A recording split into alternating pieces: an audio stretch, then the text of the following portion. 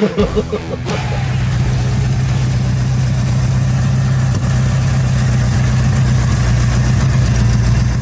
everyone, I'm Bill. I'm Ashley.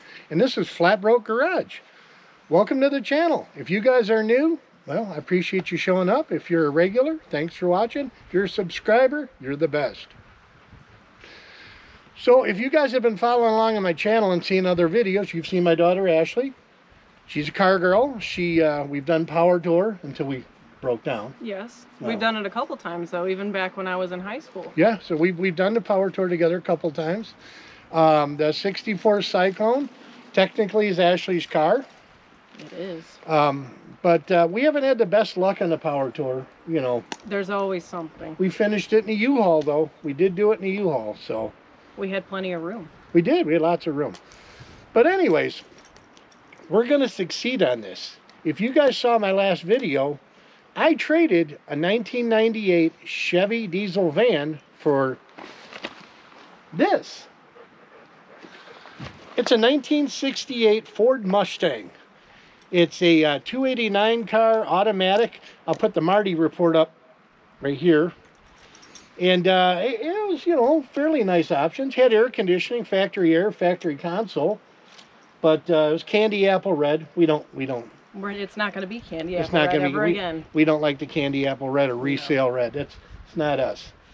But in the last video, I told my daughter that if she helps me work on this car, I will give it to her. Now, we had that 69 Mach 1. Yes, that was my favorite. And I was rebuilding it slowly in your shop when you weren't looking. And yeah, it had to go away. I mean, family comes first. Things happen. Things happen. But we have this. So, what our plan is, we've dubbed this car the Flat Broke Mustang because it is. Flat broke. I ain't got no money. Neither one. We're flat broke. But I do want to give her a running and driving safe car.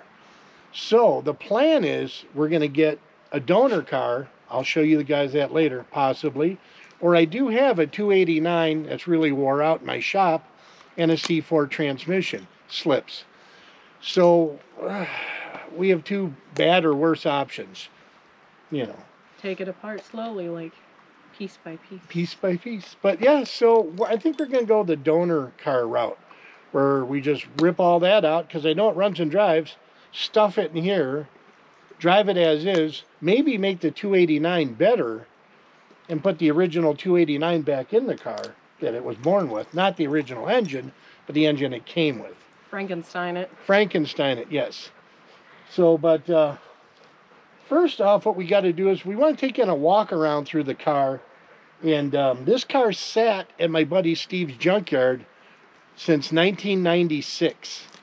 He didn't even know he had it anymore. If you go back, I'll put a link to the other video down below. You see us pulling it out of the junkyard, and it was buried. It took 2 floor jacks to get the thing up off the ground. We'll show you around here a bit, and Ashley will give you a tour. And this is the first time I really get to see it since it's been dug out of the woods. Yeah, so yes, this is her first tour of the car. So let's give her a look. Ooh. Oh, shit. Do you fit? I fit. It's just, well, the seat fit. The seat's not bolted. So it does have a key. Those are spinners here. There's 4 of those. They were, there's one up on the dash in spider webs. Ooh, friends. Ooh, spider webs. Ooh, look. Yes. So those are on the wheels. I'm really not a big fan of those. It's made in USA. Well, made in USA. So, you know, that's kind of cool. It does have a key. What does the key say on it? It says Track Rock Speed Shop. Has anybody ever heard of Track Rock Speed Shop? Yeah, here, it's written. It's written on there.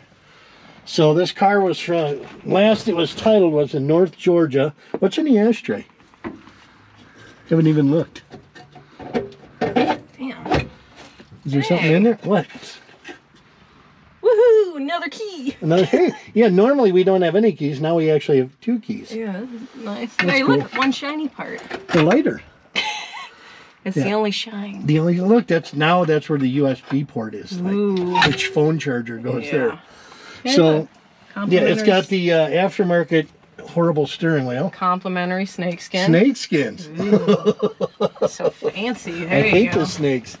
It was a console car. So the console's missing, sadly. I don't know what happened to the dash here. If this is part of the console or... There was a bee's nest in it. Oh, yeah, that comes More standard. friends. Yes. What's in the glove box? Ooh. That's the AC vent for There's a one bulb. of these sides. Interior bulb? Interior bulb or a marker light. Or, oh, look, another key. What's this? Is it another key? Ew. Ew, it's gross. Open it up. What is that? Might be the title. Yeah, I think this is a title. Is it? Yeah, I think it is. I gotta be really careful. Because it's falling apart. Oh, wow. Would that be cool if that's a title? Yep. Oh, no, it's a build sheet. It's a tag. That's the build sheet. Look Is at it? this.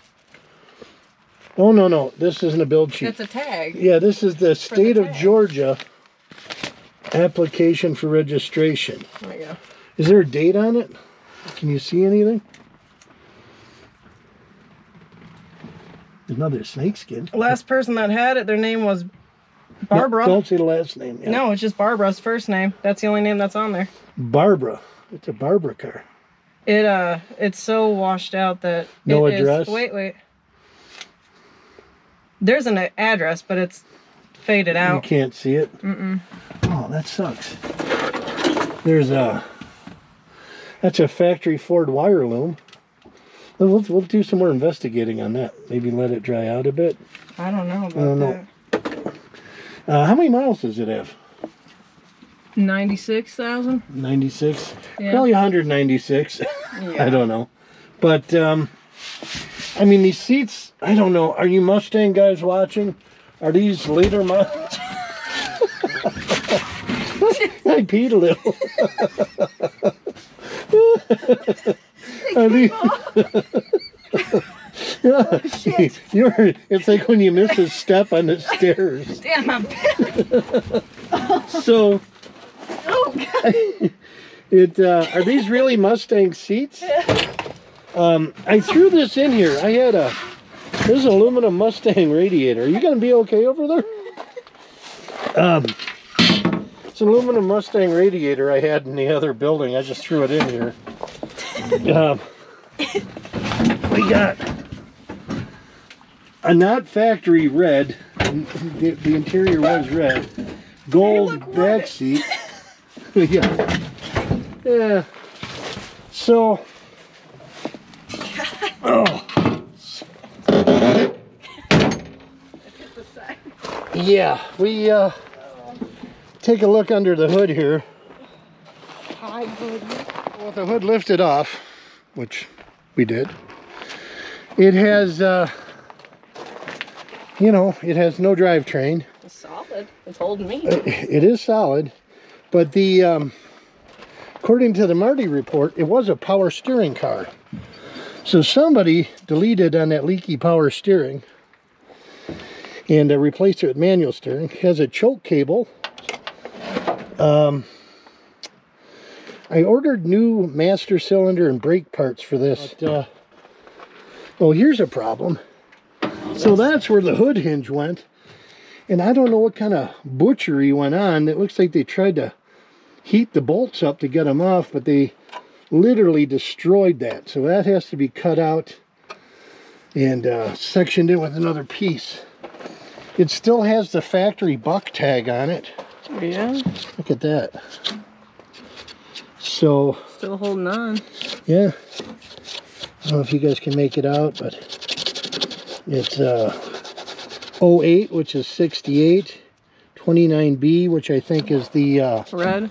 Something. yeah, the coupe, not the fastback.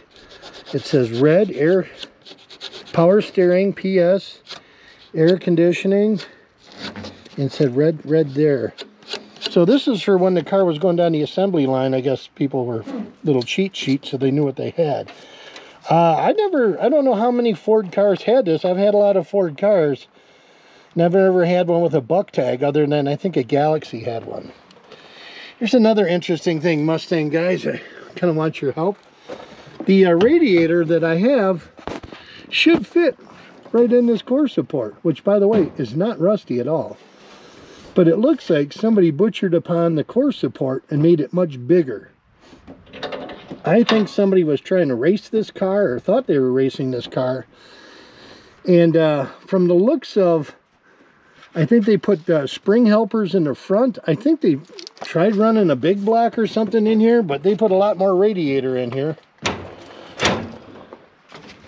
They, yeah, I don't know if they butchered it. They did a good job butchering it. But it's hard to see. Now, you can see there's a bunch of clues here that this fender has been replaced.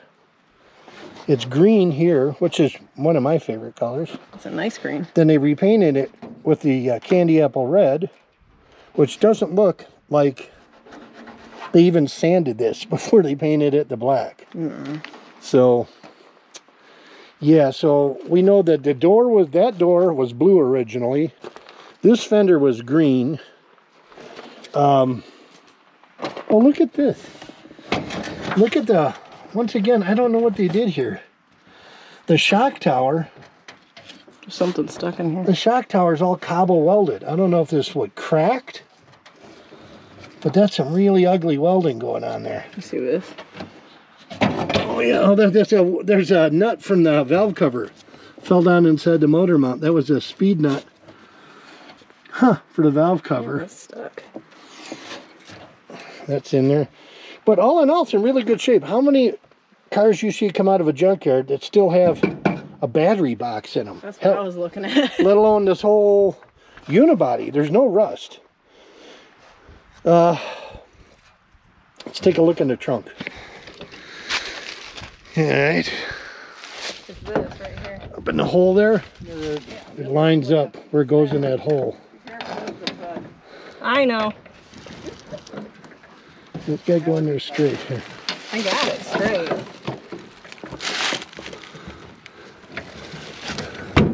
There. There you go. There. There's more nests. Bee's nest. So there Hey, is. look at the mirror.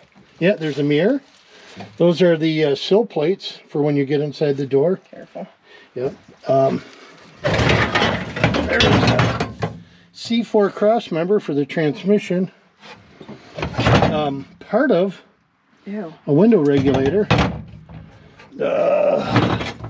That is a transmission selector arm that goes from the shifter to transmission. Those are the, I don't know what you call those. Bars, some kind of, well look, there's the air conditioner vent. There's the other air vent.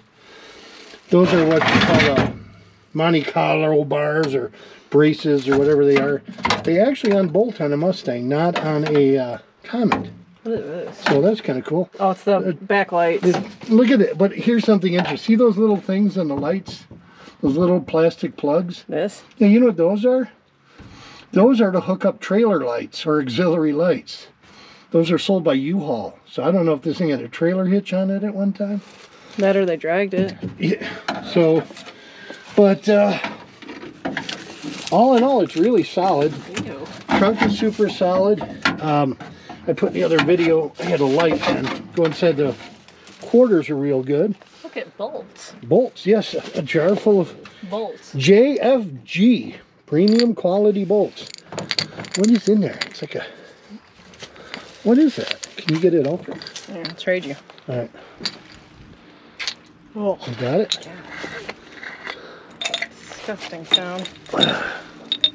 What is that? That's obviously car part. And that other part goes with it.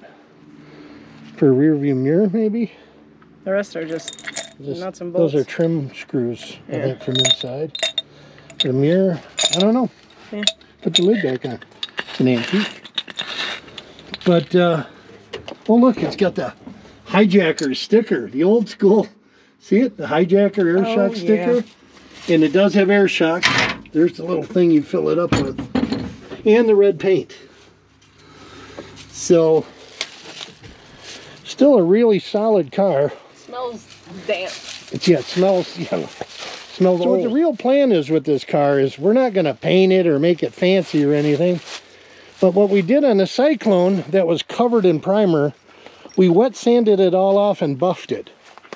We're going to we're going to have to haul this car up to my shop. Right, Ashleigh? And we're going to put some brakes on it. We're going to pressure wash it. We're going to wet sand this primer off, kind of give the car a buff so it doesn't look like as bad of a car as it is. We're going to try and make it look better. Give you a little demonstration here. See if we can bring some of the shine back to this thing. Mud. So basically what we're going to do is we got some 600 grit wet sand. We're going to knock some of the primer off and then hit it with some 2000. And we'll get a little rubbing compound. And we're going to see how well this cleans up. Ooh, look at that. I know, it's very satisfying, isn't it? Oh, I could do this all day. All right, well, you're going to, because you've got to do the whole car.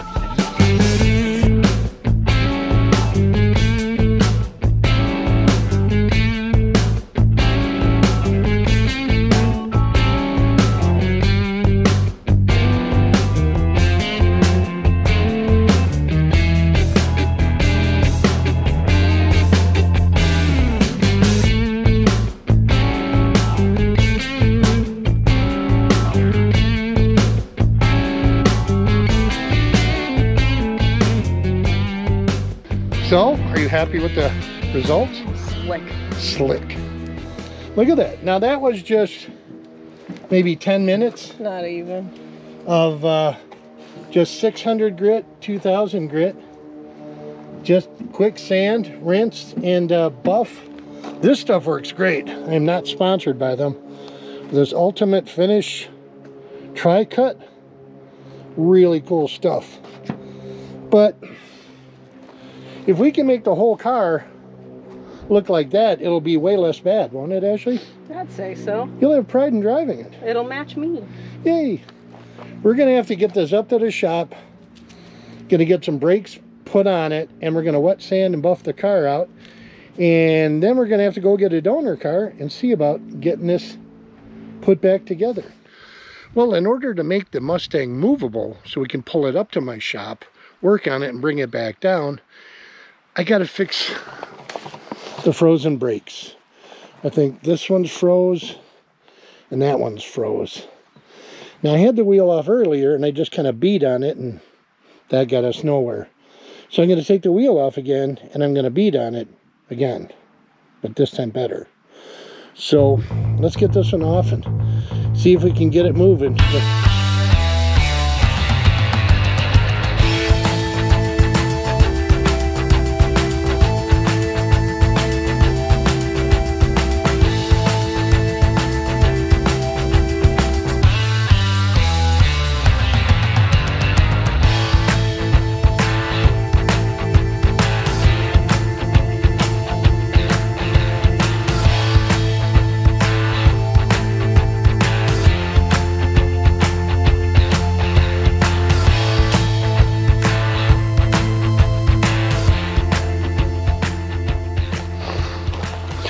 Well, I really didn't get the camera turned on, but basically I just put the spring back on, put that brake shoe back on, and put it back together. So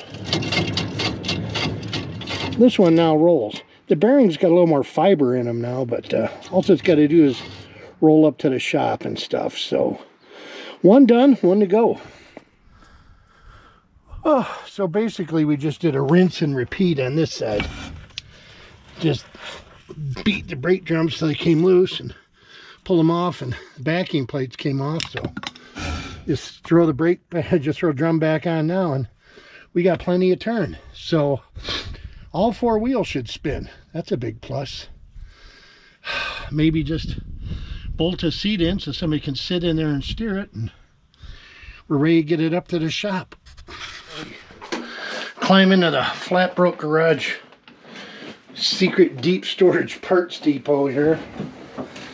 I have, let's see, look at this. I'm gonna have to check, but I think a 64 Comet and Mustang are close to the same.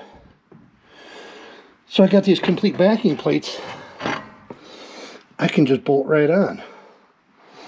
Got both of those. I got the drums. So There's more drums. All kinds of crap in here. Extra Torino doors. Tri-5 Chevy running boards. What else we got in here? Just stuff. I don't know, you guys might have seen this if you watched a lot of the videos, but it's a 96 short bed 4-wheel drive that I bought.